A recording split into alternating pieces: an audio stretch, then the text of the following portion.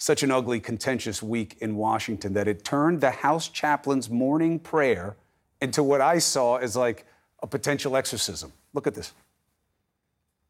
In your most holy name, I now cast out all spirits of darkness from this chamber, spirits not from you. May your spirit of wisdom and patience descend upon all, so that any spirit of darkness might have no place in our midst. Gee, I wonder what he was talking about. He told us later. He said, look, it's about this racism and what's going on. And how about all the people who are listening in there on the right side of the aisle when they have done nothing? You literally had to have your chaplain say he wanted to remove the darkness. You know what the scene should have looked like? Let's bring in D. Lemon. I was expecting more of a scene like this one. I know what you're going to do. The power of Christ compels you! The power of Christ compels you! The power of Christ compels you! I was looking at that scene before it came up. The power! And then they finally get her down in the bed and they strap her down. Yeah, but things don't get much better after that. But no, look, that's when the peas come out of her mouth and everything. It's so ugly that the chaplain has to say a prayer to remove the spirits of darkness from the House chamber. We need it. We need prayer to remove the spirit of darkness from the country right now, because this is an ugly period. And this has nothing to do with supporting or not supporting the president. What the president did was awful. What he said was awful.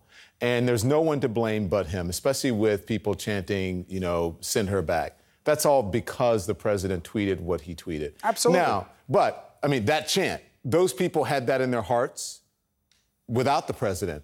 He just brought it to the fore. Yeah. That's it. Yeah, but look, I don't know if you got to hear Ron Brownstein. His piece in The Atlantic comes out tomorrow. He's making a play here because he thinks it's how he wins. Yeah. And I don't make a distinction. Anthony Scaramucci will say, I don't think he's racist, but he's saying racist things he's got to stop. Fine. My feeling is this. You say racist things, you wind up owning the philosophy of racism as well. But even if you didn't, I think you're worse, because you're playing to advantage with something that you know is ugly, and you don't even have the excuse of ignorance that got you there. Yeah. Listen. You can say things that are racist sometimes and not be racist. And you can be ignorant of them. You can say things that are homophobic sometimes. Doesn't mean that the whole of you is racist, But if you say it often enough, I think it defines you. So we have to stop saying, I don't know what's in his heart. I don't know what's in your heart, Chris. I know the kind of person you are. I know what your actions are. I know what your words are. And so from that, I can only surmise the kind of person you are and who you are. And so if you walk and talk and act like a racist, then chances are you're a racist. This president has said a whole lot of things that are racist. He's done a whole lot of things that are racist. And then he pretends he didn't say it. He pretended that he tried to stop the people from saying what they said in that crowd yesterday or the day before, or the night before. The latest layer on the lasagna of lies.